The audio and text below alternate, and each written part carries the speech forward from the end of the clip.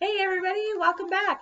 This is the fifth video in our series of videos covering the 10 most common behavioral issues associated with dogs. My name is Cori and I am the training program coordinator at A Walk in the Park. This video, our fifth video, covers begging. This one is kind of a fun one if you're a trainer, because if your dog is begging, guess what? It's your fault. You may have heard me say that before on some of our other videos. A lot of times, because when our dogs develop problem behaviors, it's typically related to the way we respond to our dogs when they're offering those behaviors. Our response to those behaviors determines whether those behaviors are going to continue in the future or whether your dog is not going to continue to perform them because it didn't earn them anything favorable. Okay, so if you don't want your dog to be doing something, the best thing to do is ignore it and reward the behaviors you want your dog to see. Now, it is not always possible to completely ignore problem behaviors, especially if you're in a situation where your dog could do harm to someone or themselves. However, begging, this is an easy one, guys. Just don't do it. Don't start that process that encourages your dog to beg, okay? Your dog is begging because it works for them and you are weak. Cut and dried, okay? You are the weak link. Now, in my household, I am not weak. I do not feed my dogs off of my plate.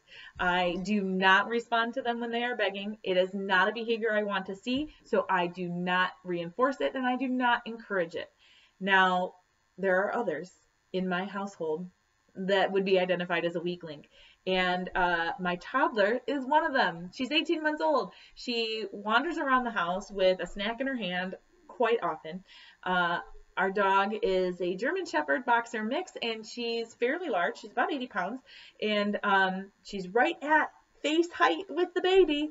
So, you know, they're best friends because the baby thinks it's fun to feed the dog, and the dog thinks it's fun to steal the baby snacks. So the dog knows she can get food from the baby very easily. So at dinner time, my dog is not at my side, even though she typically is throughout the day. If we're out playing in the backyard, she's right by my side. If I'm sitting on the couch, she's right under my feet, you know, at the floor of the couch. But at dinner time, she's next to the baby's high chair because she knows that there's a really good chance that food is going to come from that space. So if your dog is begging, it's because you've encouraged it, unfortunately. I can say, you know, with some of our other behaviors that we've talked about digging, we've talked about chewing, we've talked about accidents and barking. Those are not necessarily a result of 100%, you know, what's going on with you and how you're responding. Sometimes there are things in the environment that are encouraging those behaviors to happen, but I can say with certainty, begging is 100% a result of you responding to your dog when they do the behavior. Okay? So let's break this down. You sit down to eat, your dog wants what you have. They come over, they sit down next to you, they stare lovingly at you with those puppy eyes that are just so sad, and it makes you feel terrible that they don't have, you know, a piece of that filet mignon on your plate. So because you are weak, you give in and you share. Well, guess what? Rinse and repeat that a few times, and boom, your dog has you wrapped around his or her little pinky paw. Sorry, but your dog knows that begging is going to get him what he wants. Just very simply, your dog has learned, you have taught your dog that when those sad eyes come out, something delicious is going to follow. So what are you going to do, and what are you not going to do? Well, if you have the opportunity, if your dog is still very young, a puppy, don't start it in the first place. Know that, you know, starting, even just giving your dog a taste here and there, maybe you toss something to them during your mealtime prep, that's going to encourage them to be right under your feet when you're making dinner.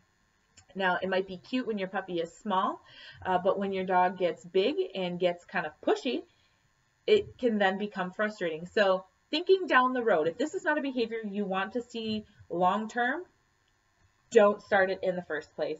Don't even give your dog that first bite off of your plate.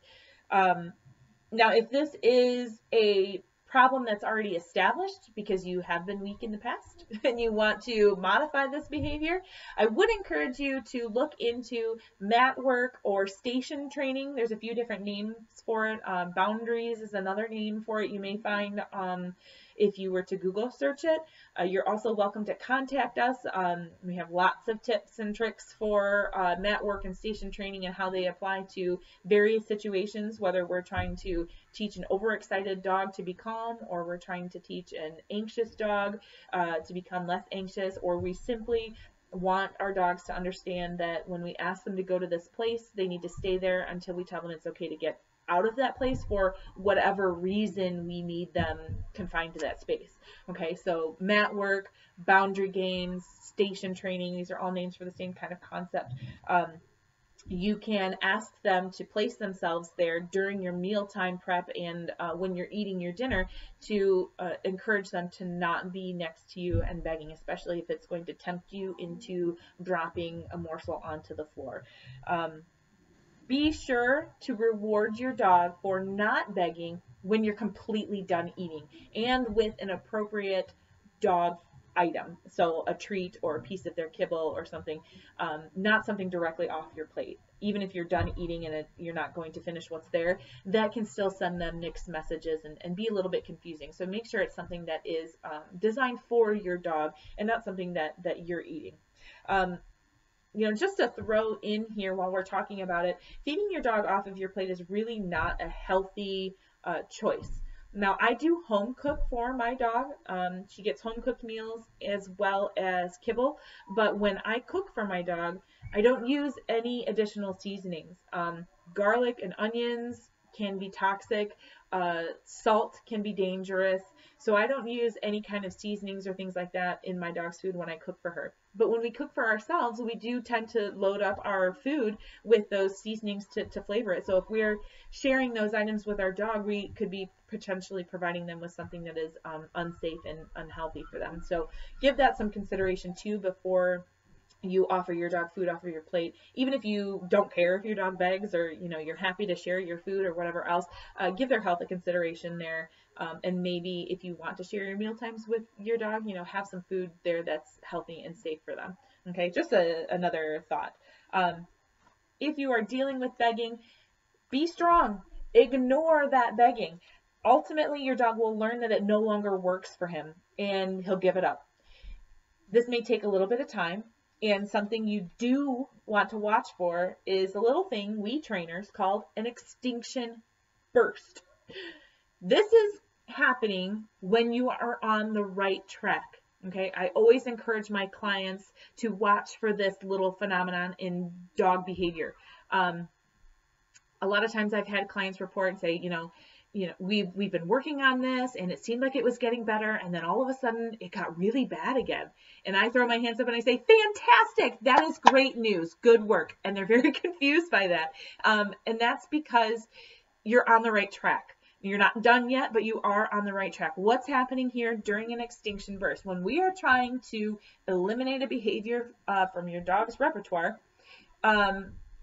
this particular behavior may have worked for them in the past. So begging has always gotten them what they wanted. And now we've decided we don't want to continue with this behavior, so we're going to stop it.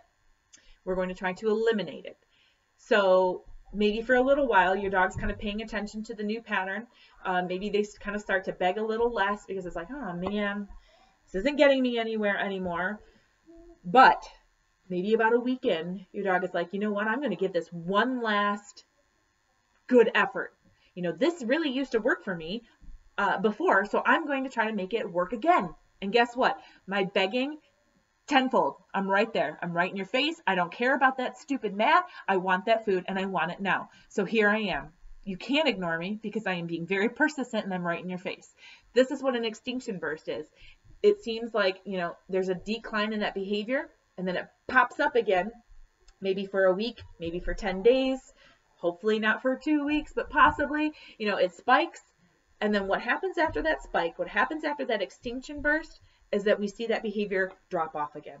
So when I get excited, when my clients tell me that all of a sudden their dog is doing horrible again, it's a little confusing at first until I explain that this is exactly what they should see. Not all dogs will go through an extinction burst, but you know, it's a pretty likely thing that could happen when you're trying to eliminate a behavior that has previously gotten them something favorable in the past. So be prepared for that extinction burst. One last thing to remember is that bad behaviors are never gone. They're just dormant.